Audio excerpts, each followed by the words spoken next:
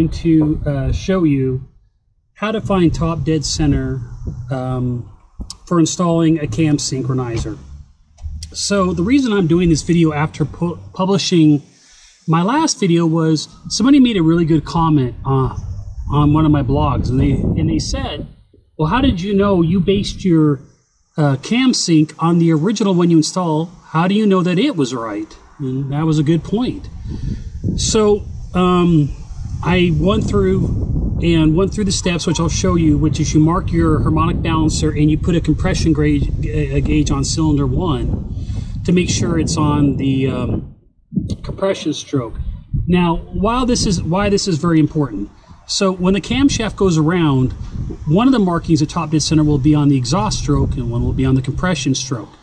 And if you put a pressure gauge or put your finger in there, I find the finger thing doesn't work very well, but if you put just a gauge on cylinder 1, you'll know, even if it's not a good seal, you'll know when it's on the compression versus the exhaust. The gauge will not move at all when it's on the exhaust stroke. While it's important is, remember the one revolution of the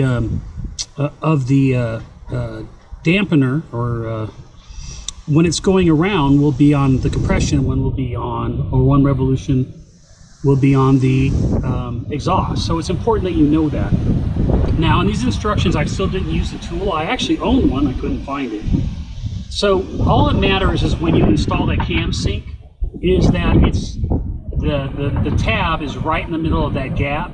So it tells the computer when the car is at top dead center. That's all that really matters when you install it. They also tell you in the instructions to put it at like a 25% angle off the engine. Remember, the direction really doesn't matter. It just matters that the engine's at top dead center on that sensor. It doesn't matter where the actual sensor is pointing in the back. Mine's like right at the very rear. I didn't feel like fixing it. So again, I'll show you the instructions. I literally had to scrub down my harmonic balancer or dampener, whatever you want to call it, to find it. That was the hardest process of all. And then all I did was rotate the engine from the bottom and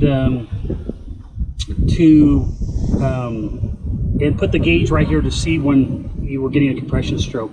And believe it or not, it was off. It was off, not by a huge amount. And you'll see in the video that the cam sync was off a little bit. So again, if you're going to install a cam synchronizer, this is the preferred process to know that it's correct. And I thank everybody that posted on the blog. I didn't think much about it in the past. I just marked the original cam. But a good point, if you're not the original owner of the truck, how do you know that that cam sync was in the correct position?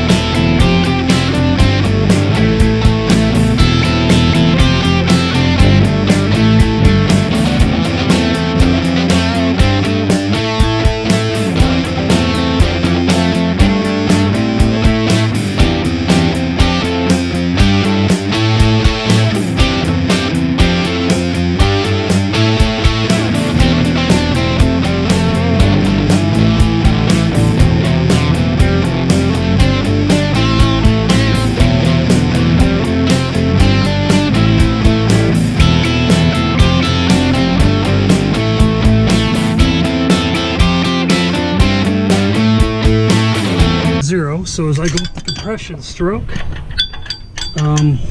Should be right there.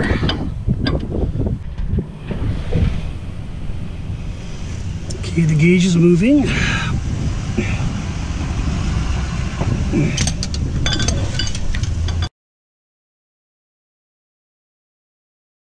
Confirm the compression stroke with my gauge, so I'm on a compression stroke.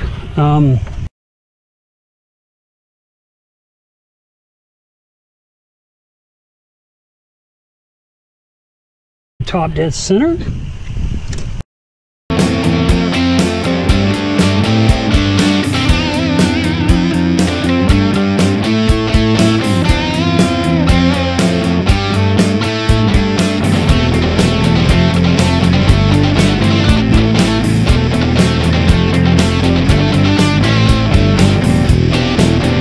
So what I have here is my old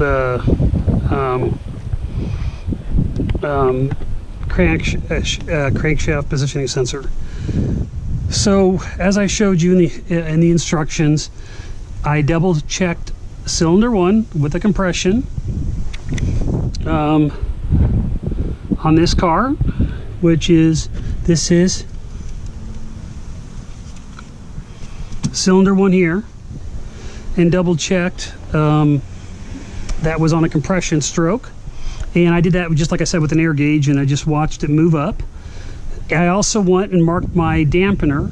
I scrubbed it down, and as you see in the video, and I marked it top dead center at 0. And so the whole goal is you would mark, when you get a camshaft positioning sensor, is just basically to make sure that it's in, that it knows exactly where top dead center is. So I have the tool, and I can't find it right now, that you put over this that makes sure it stays in position when you move it down. But keep in mind, what you can do is when you put this in, is as you can see how the top spins here, you can move this. You can move this with a screw like a distributor. I mean, just don't think you can advance it like a distributor or car, or get more power by doing this, and you can move it. Now the instructions recommend it that the camshaft be facing, the actual sensor be facing around 22%. It really doesn't matter. The only reason they tell you that is to keep from searing your wires, like around like the distributor or the intakes where it gets too hot, it ruins the wires. That's really why they care about it. It has something to do with the actual sensor of this, because all this crankshaft sensor is telling the car is where top dead center is. That's all it's doing. Now, which is interesting, when I installed my original one, I am off a little bit.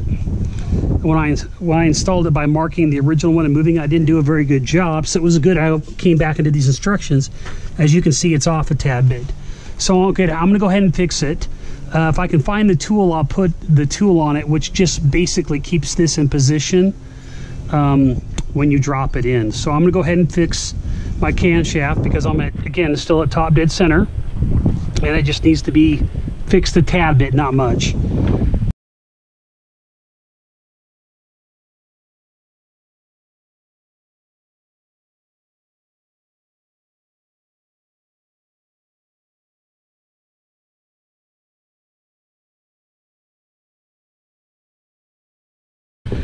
Now it's out, so I'm going to put it roughly back in at where it needs to go, which is right around 25 to 30% is what instructions say.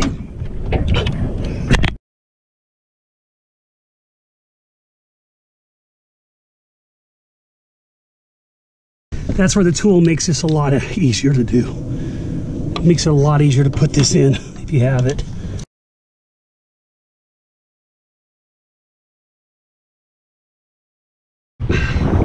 So we got it back in. I'm gonna make sure it's right in the middle there by just rotating it a tad bit. And